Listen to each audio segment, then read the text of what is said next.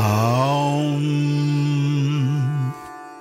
Vapustushadibhi koshar yuktang yuktyavagatataha Atmanam antarang shuddhang vivityatandulang yata.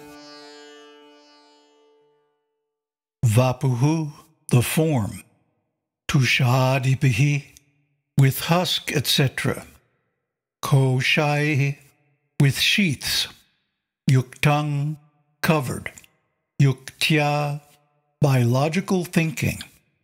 Avagatata, by grinding rice in a mortar. Atmanang, the self. Antarang, within. Shuddhang, pure. Vivityat, should separate. Tandulang, rice grain. Yata, just as. Through discriminative self-analysis and logical thinking, one should separate the pure self within from the sheaths, as one separates the rice grain from the husk, bran, etc., by grinding it.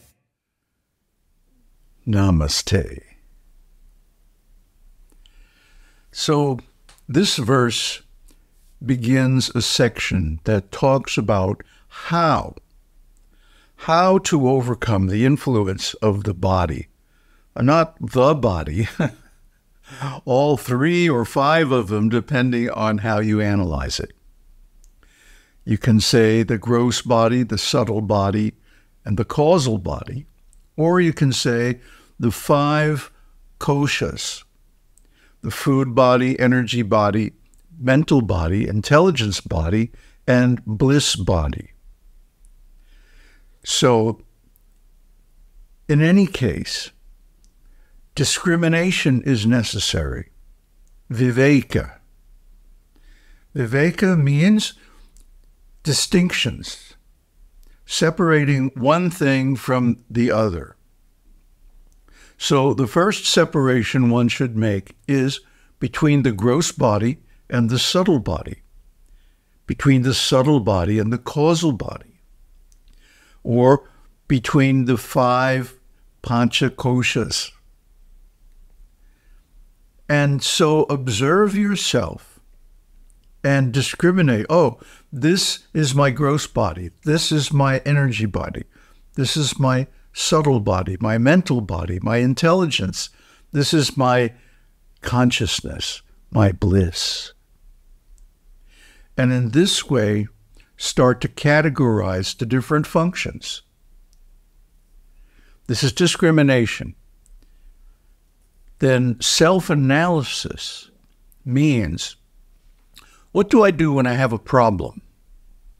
Well, first I have to identify where the problem is. And then I have to understand what the problem is. So let's say I'm feeling lonely.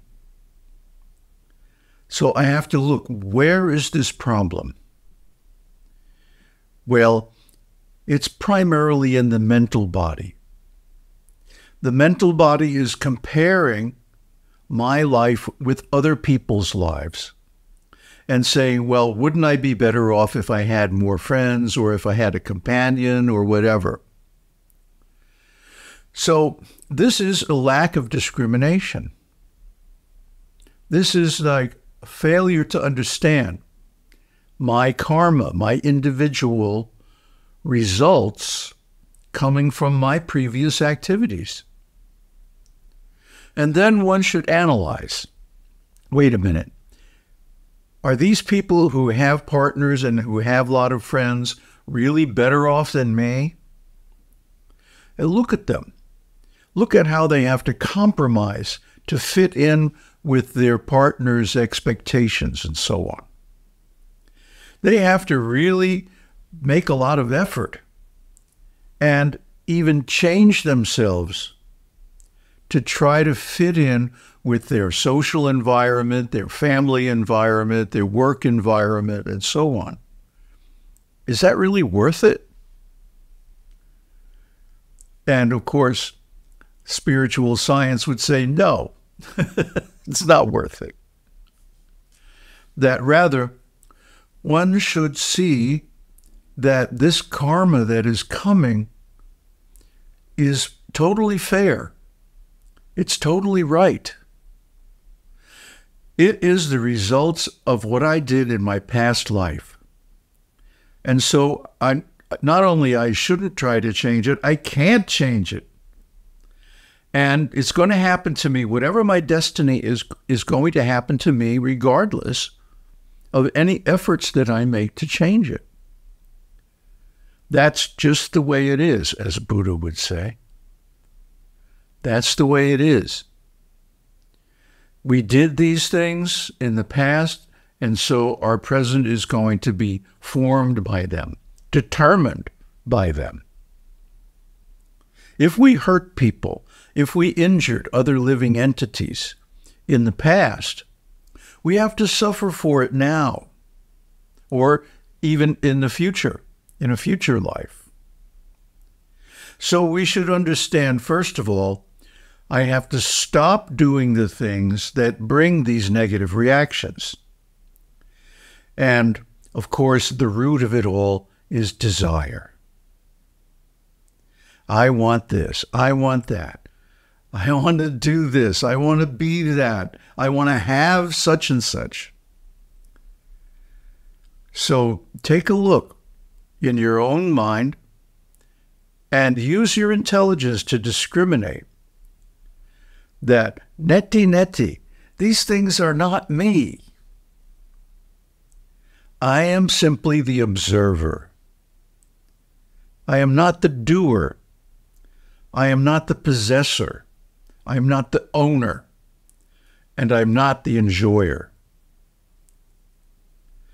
So as soon as we start to think about it with intelligence and self-analysis, we realize that myself is only consciousness, and that these different phenomena that arise due to the complex interactions of cause and effect are simply nature doing its thing. It's prakriti.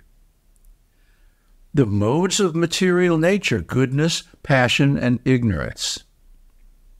And if we have acted in the past with passion, desiring this and that, and then taking action to get it, or ignorance, which means not taking action when we should have, or not knowing what to do, and so we do nothing, or even worse, we take some intoxication, or we do something stupid, like eating meat. That's going to affect our future. That's going to bring us suffering in the future. But if we do things in the mode of goodness, like religious activities, study of the scriptures,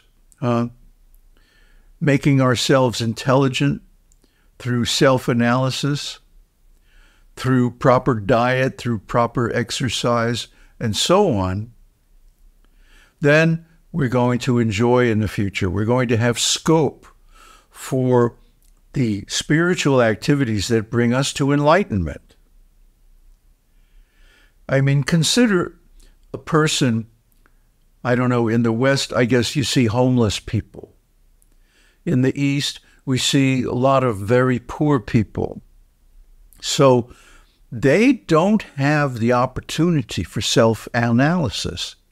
They don't have the opportunity for self-realization because their material circumstances are so pressing that they have to spend their full time and energy just trying to survive. So they don't have opportunity. There's a certain amount of wealth, certain amount of opulence required so that one has the leisure to pursue self-analysis, self-realization. That means one has to have beneficial karma, subha karma,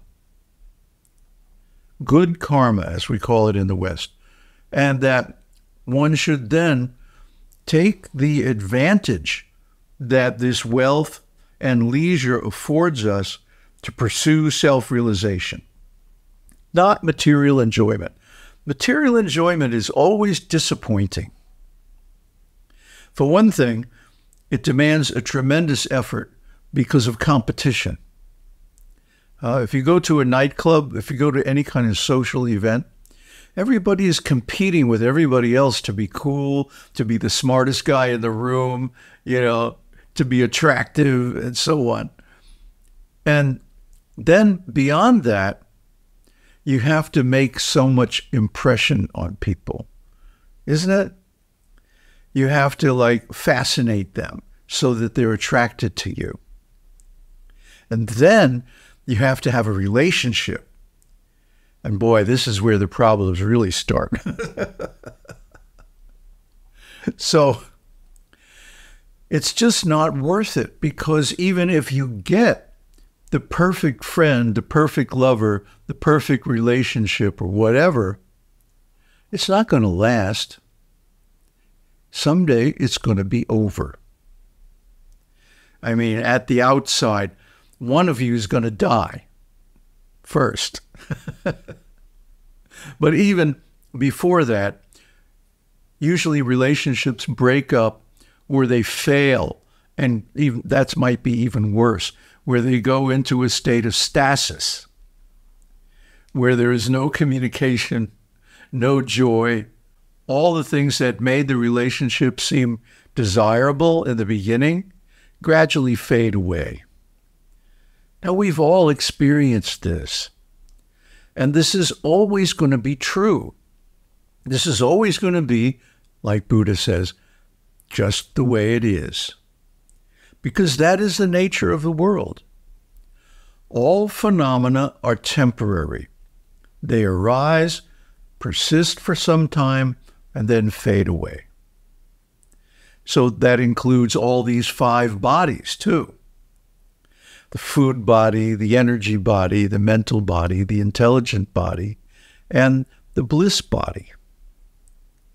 They are only active insofar as there is a scope within the material creation, and that is determined by your karma. So the one thing is not to be identified with the karma coming from previous lives, but to see it as a simple reaction of the modes of material nature, the gunas, goodness, passion, and ignorance. A mechanical process. So let it pass. This too shall pass, and it will. If you know astrology, you can see when things come up, how long they're going to last, because they're usually, well, not usually, always caused by some planetary alignment of some kind. But even if you don't know astrology, you can be assured that all this is temporary. It's going to fade away. So don't be attached to it. Let it go by. Just watch it. That'll give you the detachment, the distance, the perspective, to see it as something other than yourself. This is not myself. This is not my life. This is not who I am. This is just something that's happening according to the laws of nature. And my position should be not to own it, but to simply watch it and let it pass. And then finally, to see oneself as only Brahman, as only unconditioned awareness, objectless awareness, without any input from the senses, to separate the self by analysis from the mind, intelligence, senses, body, phenomena, the world, all these things. Now, this requires deep meditation. This requires the experience of samadhi. But this can be cultivated. This can be trained. You can bring this into your life simply by following this process of neti. Huh? It's not this, it's not this. Whatever comes up, it's not this. All this is going to pass away, but you are not going to pass away. You exist eternally as pure awareness. And so if you separate yourself from all these conditioned inputs, you can discover your real self. And your real self is nothing but bliss. Om Tat Sat. Om Shakti Om. Om Namah Shivaya.